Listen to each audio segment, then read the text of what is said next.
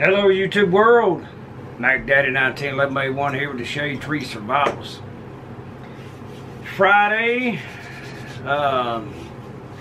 June the 9th, 2017. Finally got my damn holster from Edgeworks, G-code holsters. And I'm about to open it up. I want to do this on video, it hasn't been touched. Kimmo just got home with it. And we're going to open it up. We're going to do a fit test with the handgun, with the Colt Combat Unit, with the TLR2 attached. And we'll go from there. But let's go ahead and open it up, make sure everything's here that I ordered. Ordered a cowling, a separate cowling that would fit the light to go with the holster, a quick detach piece, I don't know what, something. And just the holster. Alright, limited lifetime warranty. All G-code products are back with a limited lifetime factory warranty. If any G-code holster or accessory fails for any reason, Edgeworks Manufacturing Company will repair or replace that holster free of charge. This warranty is for the limited lifetime of the product, but is strictly limited to the original purchaser. A copy of your invoice is required for warranty issues. Blah blah blah. We appreciate your business. If you have questions about your order, please visit us at www.range5.com or email us support@tacticalholsters.com. Alright, the Soc light cowling, OD green, $24.95.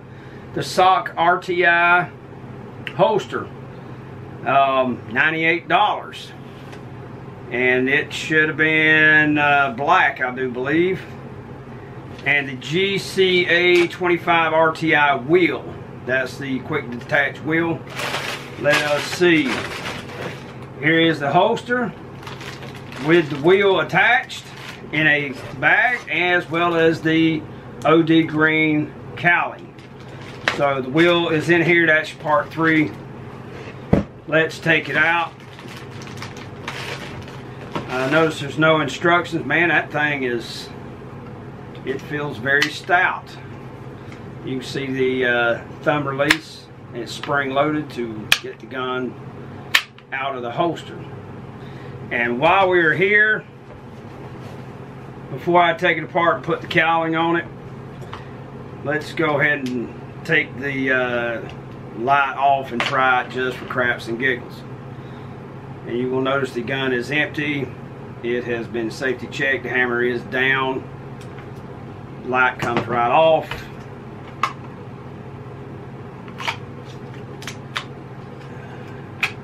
Alright, we've got to loosen this screw apparently. I'll stop the camera, we'll get a screwdriver and we'll get to see what we can do.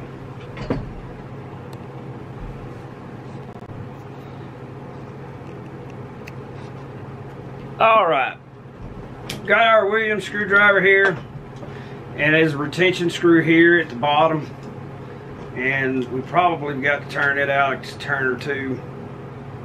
That's a full turn. It still is not sliding all the way in.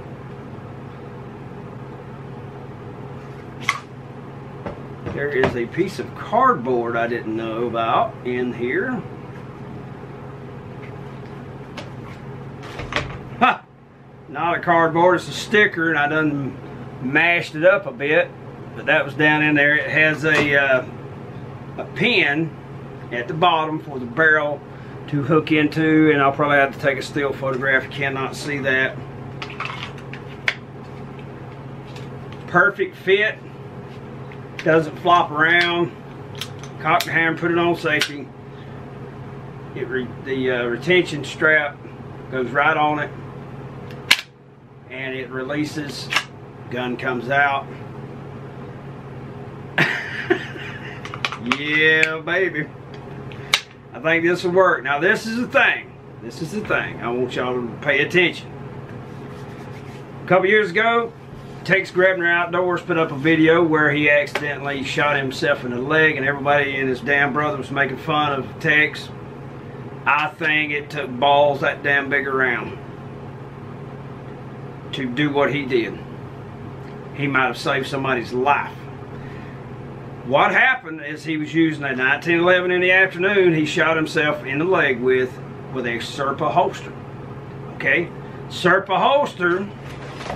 Here's a Soc holster. Your index finger releases it. Now, as long as you keep that index finger straight, you're safe. That morning, however, he was using a holster similar to this, thumb release. Okay, what they call a thumb drive. Thumb release holster with a Glock. As we all know, a Glock does not have an external safety, right? Okay, but he switched from that to a Soc holster with a 1911 with a thumb release. He inadvertently was thinking thumb release. He released the safety on the firearm. He jerked on it, it did not move. He pushed back in, he pushed in with his index finger. Gun came out, his finger curled in because it was the exertion, the speed. He accidentally shot himself. Tex, you did a damn fine job. That was probably the bravest thing I've ever seen anyone do. And when I start handling this and using this, this gun will be empty. He has saved my life just seeing that.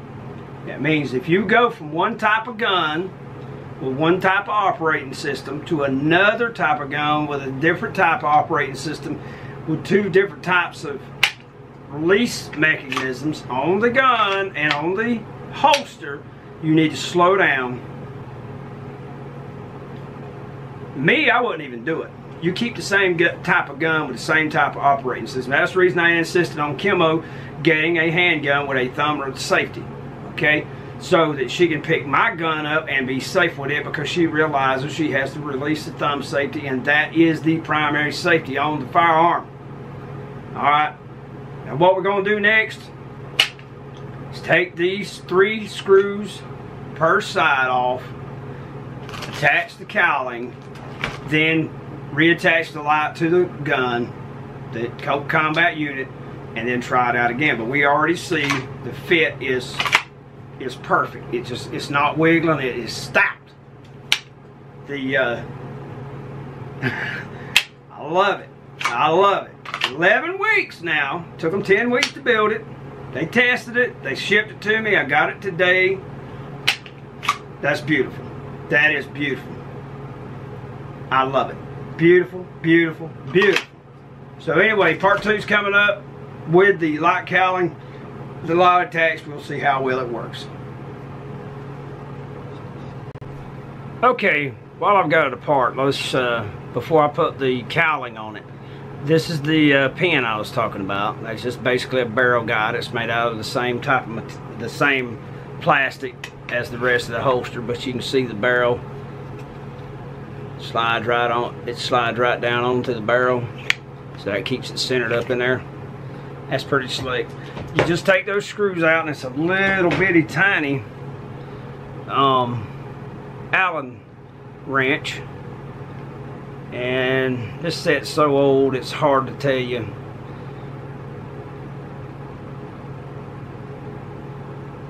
I think it's a 7/64, but I'm not going to swear to it. But anywho, let's see if we can slip this baby on there. May have to do it from this end. Alright, it slips right over it. This is what it'll look like.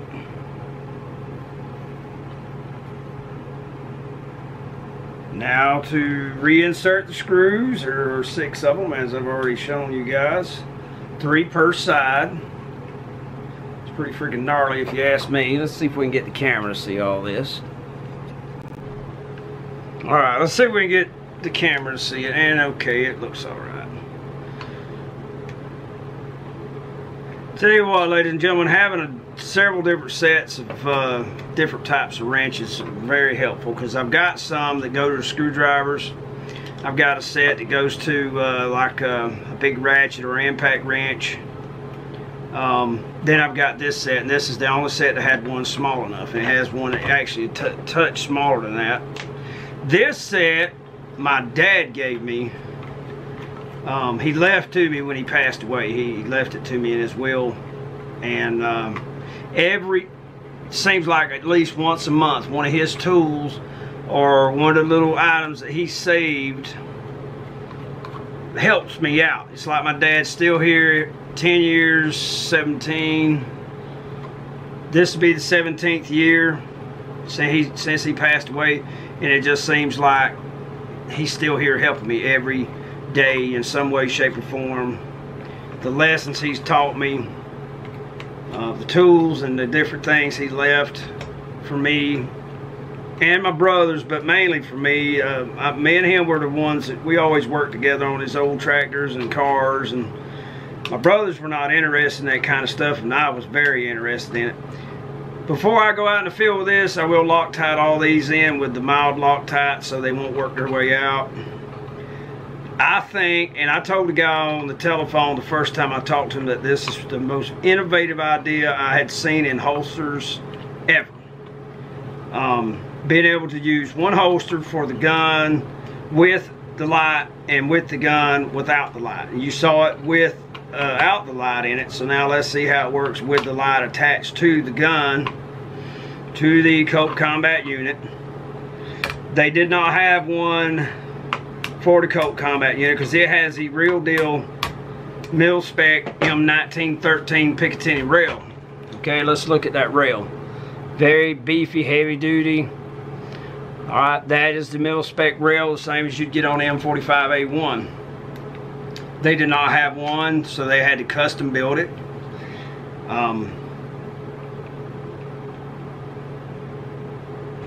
Let's see if I put my coin back in my pocket. No, I did not. There it is.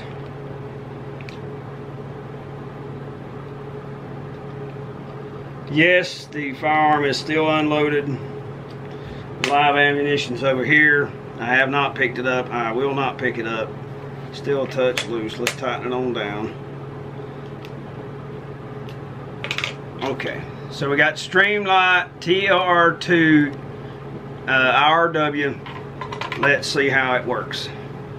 It is tight, tight, tight. So is there anything I need to do to loosen it? And see, they don't send any instructions with it, so you know, I'm sort of have to fight with it a little bit. Let me loosen it, because there's got to be a little bit of slack in those holes, I would imagine. They want it snug. They don't want it to flop around in there, but at the same time they don't want it so freaking tight that there's no adjustment left in it.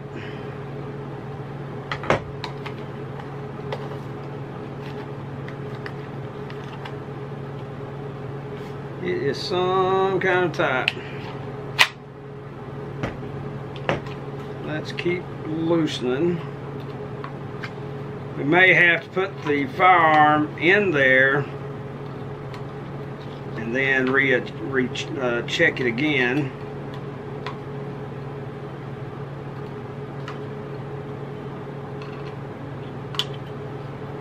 This video is going to get long with me messing around with this thing, but sometimes that's what you have to do. I do not see any other adjustments in it.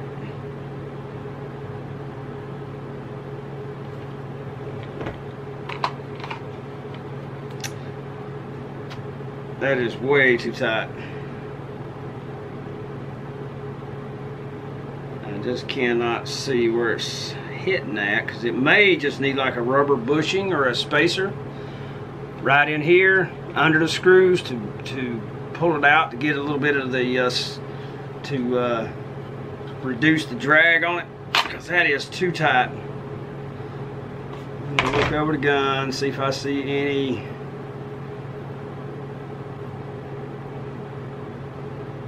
I'm wondering if that thing is sitting down too low.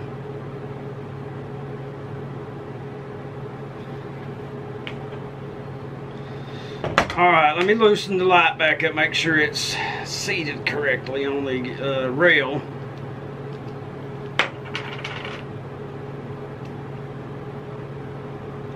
That's the thing, the light's so big, even though it's a tiny light, you only have one slot in which to put it on there for it to lock in.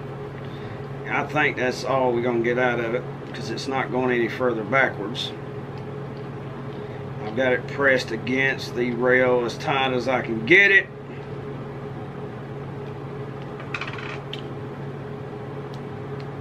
Alright.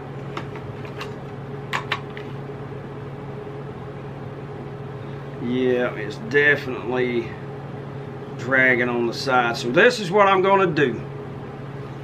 I've got some O-rings, and I will get some of those O-rings and put here and see if it'll open it up just enough to make it where it's not so freaking tight. Because I've got it loose, and it is very, very tight. You are never going to get that thing all the way in there without getting it stuck. So that's what we're going to do. We're going to take some little tiny O-rings and put under here. You could probably use like a little tiny piece of tinfoil or something, folded up, something of that nature. And what it's going to do is open it up, because I think it's dragging on the sides of the light. We'll see.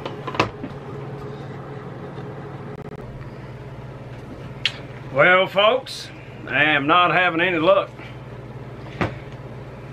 Without the light, the holster works as advertised. It is a very firm, snug fit. Doesn't rattle, doesn't click, doesn't pop. It looks nice.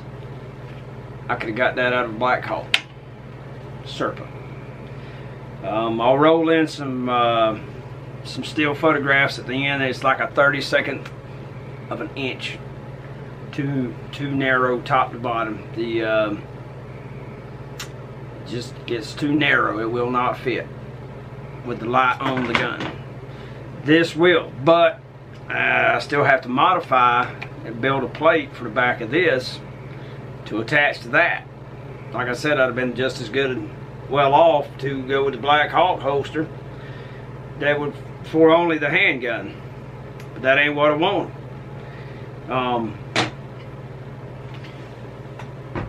I'm gonna see what they'll do if they can, if they have another one that's a little longer in this area right here. I've taken some detailed photographs showing the problem, and if they can exchange it, you know, this hasn't been damaged, I haven't cut it.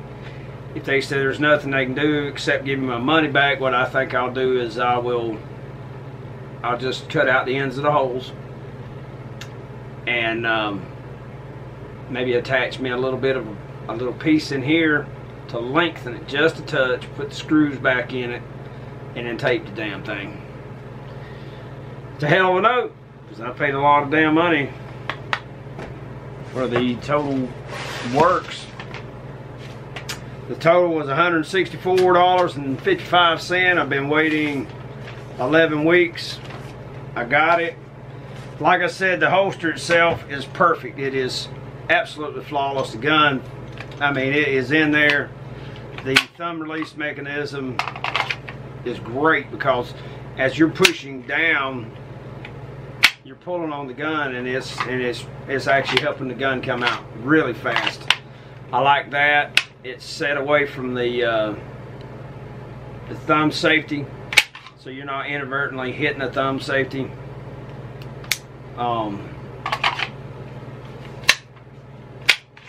Yeah, I like that a lot. Like I said, I could have got a Black Hawk Serpa for the gun only, and I wouldn't have to modify, or I wouldn't have to build an adapter plate for this piece here. And this piece, all you do is stick it in whichever one of the holes you want, and push this little tab right here down, and it's locked. It can't move. And then on the back side, you have these two little tabs right here. See if I can get the damn camera to focus on it. You got these two tabs here. You push them in, this little tab comes out, and that lets you know it's unlocked, and it just pops right off. You put it back on, push that in, and it won't go anywhere. So I like it. But we'll have to find out what Black Hawk wants to do with it, because I mean, Soc G-code, in order to find out what they'll do. I mean, if they don't have anything else to do that they can do with that, then I'll modify it. But whether it will stay, because this part here helps retain the firearm. There's a pin, a plastic pin that goes inside the barrel that keeps it here, and up at the top here to keep it from coming up and out. But without this piece here, it'll just rock back and fall out. So this piece has to stay on. It cannot fall off. If it comes off, the gun will fall out of the holster. So if I modify it, you know, if it doesn't work, it's all on me. There's nothing else to it. But more than likely, if I do that, I'll end up having to tape it up just to insure it, to be sure. And I really don't want to do that to a brand new holster. We'll see what they got to say. I'll wait a week. I'll send the photographs in, and then if they tell me to send this cowling back and they'll stretch it or something. It's just like I said, from the center of the bolt hole to the edge, it's pretty much the edge between those two sections. This, get my camera to focus, and it is not going to focus. Oh, you aggravate. There we go. From the edge of the hole to the edge of the top here, the bolt holes on the actual holster fall about halfway between the sections. So it's like a 32nd of an inch difference. You know, what can you do? So for now, I'll just leave it in the holster tonight. I'm not messing with it anymore. I'll get aggravated with it and start throwing shit. But in the morning, I want to find a piece and mount a plate to this with the holes cut correctly to fit the Serpa or the Black Hawk drop leg, and we will mount it to it. But I don't know what we're going to do with cowling, because I mean, I'm no better shape now than I would have been if I'd have just bought the damn Black Hawk Serpa level 2 or level 3 just for the handgun, because I could have got just that to fit the handgun, and it would have instantly mounted up to that with 3 screws, and I'd have been done with it. But the whole purpose of having that damn rail is to be able to mount the fucking light, right? If you can't mount the light, why own a gun with the freaking rail to start with? So we're not gonna monkey with it anymore. We haven't altered anything. We haven't damaged anything. We haven't scratched anything. We just took this off, put this on, and the gun with the light will not fit. It will not go in there. And you can see it's got it cocked just a touch, and it's not long enough from here to here. It's just a touch, a 32nd of a damn inch off. What can you do? So anywho, there you go. This is Mag Daddy 1911A1 with the Shade Tree Survival. So I'll give you guys an update when I hear back from G-Code, and we'll go from there. Thank you very much for watching.